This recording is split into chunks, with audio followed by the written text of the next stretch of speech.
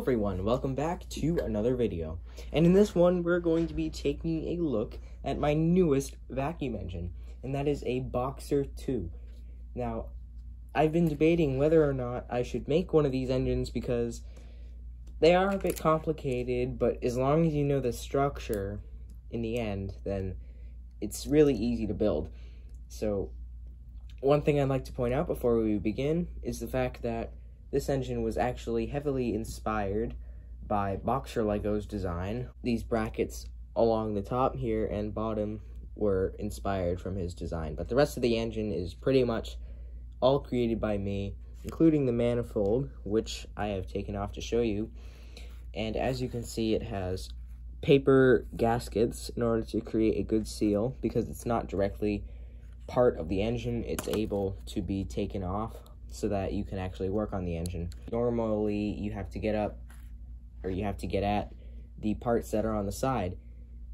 With this engine, it's actually not that hard. All you have to do is take off the flywheel and this front bracket here, and then you can actually take off both cylinders out of this actual housing brackets thing, which is actually really convenient. And to stick it back in, it's really simple. The only thing that this bracket housing does is support these two cylinders. Now, there are many other ways that you could have done this to hold them up, and one of which is to just support them on a base plate, which is kind of what I did, but still it's supported down here. But yeah, so moving on to the manifold, the intake manifold. As you can see, it splits the air coming in from the vacuum right here into these two ports, which are directly connected to both cylinders via the valve. And yeah, so the paper on this creates a really good seal, and I must say they have worked really well. So I'm going to run the engine for you, and hopefully you can appreciate the sound, because I will mention it sounds amazing, like incredible. Also, I have a plethora of videos, and I will link a playlist to all of the videos in the description if you want to check out my other experimentals with this engine. And yeah, let's get into it. So first of all, I'm going to go over the main idea of the bracket frame around the actual cylinders and valves, because I've gotten a lot of questions on how to actually make the support kind of box, I guess you could say. But anyway, so basically it's two of these kind of curved pieces that are directly connected to the cylinder head of both cylinders. And so these beams right here is what goes on the cylinder head in order to connect these pieces. And yeah, so they basically just go across with this beam here, they connect, and in the center is where a center beam goes from the top to the bottom, and in the center of that, that's where the crankshaft goes through. One thing I also would like to point out is that this is a versatile kind of type of frame. So what I'm saying is you can actually disconnect one of the other pegs from this bottom part, and you can actually take the top beams brackets out and actually fold the cylinders up to make a V-twin. And that's something I'm going to be doing in the near future. My next engine is going to be 100% V-twin, and that has been confirmed. So yeah, like I said, the brackets are directly connected to the cylinder head, and they support them up. Moving on to the flywheel, I've gotten a lot of complaints saying that this bottom part is not connected to the base plate, and the reason for that is it's a very simple logical conclusion. The flat surface of the Legos and the horizontal surface of the Legos don't actually line up, and this is a not measurable unit of length between this plate and this brick that is measurable in Legos, so I can't actually attach it anywhere.